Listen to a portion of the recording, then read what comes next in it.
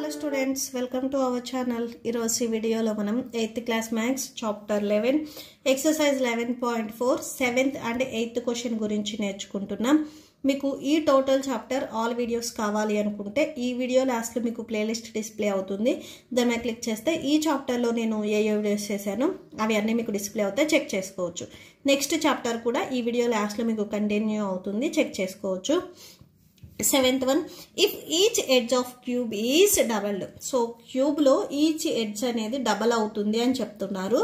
First bit వచ్చేసరికి how many times will its surface area increase, so total surface area ఎన్ని times increase అవుతుంది అని అడుగుతున్నారు. Suppose ఈ క్యూబ్, సో క్యూబ్ మీరు ఆల్రెడీ చూసే ఉంటారు. సో ఇది క్యూబ్, ఈ క్యూబ్ లో ఎడ్జ్ అనేది ఫస్ట్ 1 ఉందనుకోండి, ఇది డబల్ అయితే అంటే 2 అయితే, సో దీనికి టోటల్ సర్ఫేస్ ఏరియా వేసినప్పుడు సో ఎంత ఇంక్రీజ్ అవుతుంది అనేది కూడా అడుగుతున్నారు. ఫస్ట్ చూడండి, సో నేను ఈ ఎడ్జ్ని ఎస్ అని తీసుకుంటున్నాను.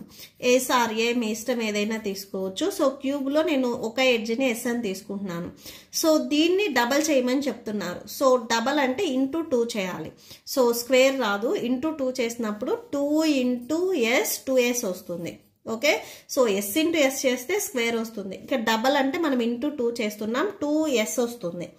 నెక్స్ట్ ఫస్ట్ బిట్ చూడండి, how many times will it's surface area increase, surface area ఎన్ని టైమ్స్ ఇంక్రీజ్ అవుతుంది అని అడుగుతున్నారు. ఇక్కడ చాలా మంది డౌట్ వస్తుంది, సర్ఫేస్ ఏరియా అంటే టోటల్ సర్ఫేస్ ఏరియా వేయాలా, లాటరల్ సర్ఫేస్ ఏరియా వేయాలా అని. లాటరల్ సర్ఫేస్ ఏరియా అంటే అక్కడ పర్టికులర్ గా మెన్షన్ చేస్తారు. సో ఇక్కడ మనం టోటల్ సర్ఫేస్ ఏరియా ఫార్ములానే యూజ్ చేస్తాము. సో సర్ఫేస్ ఏరియా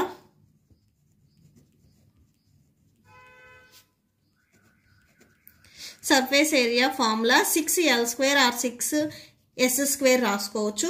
ఇక్కడ నేను వచ్చేసరికి s తీసుకున్నా కాబట్టి 6s² రాస్తున్నాను, 6. సో ఇక్కడ మనం డబుల్ సైడ్ ని డబల్ చేస్తున్నాము. సో అంటే 2s కదా, సో s వాల్యూ ఇక్కడ 2s, so 2s, so s కి స్క్వేర్ ఉంది కాబట్టి s ప్లేస్ లో రాసుకునే 2s కూడా స్క్వేర్ వస్తుంది. 6, సో 2s² అంటే ఈ బ్రాకెట్ లో ఉన్న వాల్యూని మనం 2 టైమ్స్ మల్టిప్లై చేయాలి. 2 into s 2 into s equal to 6 into 2 2s 4 s into s square అవుతుంది. 6 4s 24. సో s² ఉంది కదా, s² రాసుకోండి. సో యాక్చువల్గా ఇది సర్ఫేస్ ఏరియా వచ్చేసరికి డబల్ అయినప్పుడు, నార్మల్ సర్ఫేస్ ఏరియా ఏంటిది 6s². ఇక్కడ డబల్ అయిన దాంట్లో నుంచి నార్మల్ సర్ఫేస్ ఏరియాని మీరు డివైడ్ చేసినట్లయితే మీకు ఎన్ని టైమ్స్ ఇంక్రీజ్ అవుతుంది అనేది వచ్చేస్తుంది. 6 1s 6 4s 24, s² cancel, so 4 వచ్చింది. అంటే 4 టైమ్స్ అనేది ఇంక్రీజ్ అవుతుంది. సో ఇక్కడ లాస్ట్ లో రాసేసుకోండి, therefore surface area increased to 4 times. Okay, next దీంట్లోనే సెకండ్ బిట్ చూద్దాం. సో దీంట్లోనే సెకండ్ వన్ చూడండి, how many times will it's volume increase. First bit లో మనం సర్ఫేస్ ఏరియా ఎన్ని టైమ్స్ ఇంక్రీజ్ అవుతుంది అనేది ఫైండ్ అవుట్ చేసాం. సెకండ్ బిట్ లో వాల్యూమ్ ఎన్ని టైమ్స్ ఇంక్రీజ్ అవుతుంది అనేది ఫైండ్ అవుట్ చేయాలి. సో మీకు ఈ ఫస్ట్ ఇచ్చిన స్టేట్మెంట్ 2 బిట్స్ కి వస్తుంది, అంటే ఈచ్ ఎడ్జ్ అనేది మీకు డబల్ అయితేనే ఉంటుంది. సో ఫస్ట్ ఎడ్జ్ మనం ఇక్కడ సేమ్ ఎస్ అని తీసుకున్నాం. డబల్ అంటే సో డబల్ అంటే ఇంటూ 2 చేయాలి, 2s అవుతుంది. So volume of cube formula l³ are s³. ఇక్కడ నేను సైడ్ s అని తీసుకున్నా కాబట్టి సేమ్ s³ వచ్చేస్తుంది. సో ఇక్కడ మీరు క్యూబ్ చూసినట్లయితే సో క్యూబ్ ఇలా ఉంటుంది, ఇది డబల్ అవుతుంది అని చెప్తున్నారు. సో డబల్ అయినప్పుడు మొత్తం వచ్చేసరికి మీకు సైడ్స్ 2s వచ్చేస్తాయి. Okay, so x³ s value ఇక్కడ మనం 2s తీసుకున్నాం కాబట్టి 2s హోల్ క్యూబ్ అవుతుంది. సో 2s³ అంటే ఈ వాల్యూని మనం 3 టైమ్స్ మల్టిప్లై చేయాలి. So 2 2s 4 4 2s 8. So s ఇక్కడ 3 ఉన్నాయి కాబట్టి s³ వచ్చేస్తుంది, 8x³. ఓకే, సో ఇది డబల్ అయినప్పుడు వాల్యూమ్ 8s³ వచ్చింది. సో దీంట్లో నుంచి నార్మల్ వాల్యూమ్ s³ ని డివైడ్ చేయండి. సో డివైడ్ చేస్తే s³ క్యాన్సిల్, 8 వచ్చింది. సో 8 టైమ్స్, సో 8 టైమ్స్ అనేది ఇంక్రీజ్ అవుతుంది. సో లాస్ట్ లో రాసేసుకోండి. So volume increased, volume increased to 8 times. So that's it. So last one, 8th one చూడండి. Water is pouring into a cuboidal reservoir at the rate of 60 liters per minute. So రిజర్వాయర్లో 1 minute కి 60 liters water అనేది pour అవుతుంది. If the volume of reservoir is 108 cubic meters. ఈ reservoir volume వచ్చేసరికి అంటే లోపల inside volume వచ్చేసరికి 108 cubic meters అయితే find the number of hours it will be take fill the reservoir. ఈ రిజర్వాయర్ మొత్తం ఫిల్ అవ్వటానికి ఎన్ని అవర్స్ పడుతుంది అనేది మనం ఫైండ్ అవుట్ చేయాలి. సో ఇక్కడ మీరు అబ్జర్వ్ చేసినట్లయితే వాటర్ వచ్చేసరికి లీటర్స్లో ఇచ్చారు, రిజర్వాయర్ వాల్యూమ్ వచ్చేసరికి మీటర్స్లో ఇచ్చారు. ఇది లీటర్స్లో ఉంది, ఇది మీటర్స్లో ఉంది. ఓకే, సో మనం ఈ మీటర్స్ని కూడా లీటర్స్లో కన్వర్ట్ చేసుకోవాలి. సో ఫస్ట్ చూడండి, వాల్యూమ్ ఏదైతే ఇచ్చారో అది రాసేసుకోండి. సో వాల్యూమ్ చూడండి, 1 cubic meter equal to 1000 liters. ఇక్కడ ఇలాంటి క్యూబిక్ మీటర్స్ వచ్చేసరికి 108 ఉన్నాయి. 108 into 1000 వేయాలి. ఓకే, సో మనం దీనిని లీటర్స్లోకి కన్వర్ట్ చేసుకుంటున్నాం. 1 cubic meter equal to 1000 liters అయితే ఇలాంటి క్యూబిక్ లీటర్స్ 108 ఉన్నాయి కాబట్టి 108 into 1000 ఇలా రాసుకోవాలి. ఓకే, సో మల్టిప్లై చేస్తే 1కి నెంబర్ మల్టిప్లై చేస్తే సేమ్ ఇదే నెంబర్ వస్తుంది. ఇక్కడ 3 zeros ఉన్నాయి కాబట్టి 3 zeros. ఇవి మనం లీటర్స్లో కన్వర్ట్ చేసాం కాబట్టి లీటర్ అని రాసుకోండి.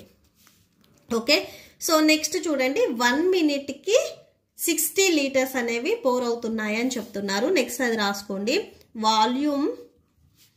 Volume of water pour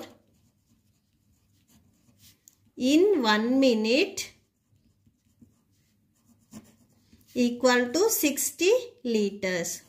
so 1 minute-కి 60 liters water అనేది పోర్ అవుతుంది.